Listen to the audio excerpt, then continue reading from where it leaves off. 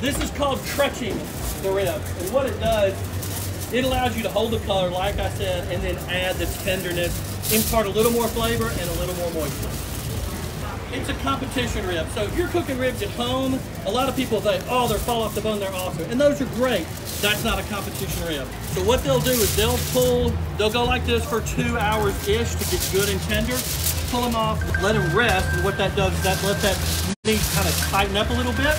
We'll take them out of the foil, glaze them, put them back on the smoker at a little higher heat to set that glaze for about 10 or 15 minutes. Then we pull them off, cut them, and serve them.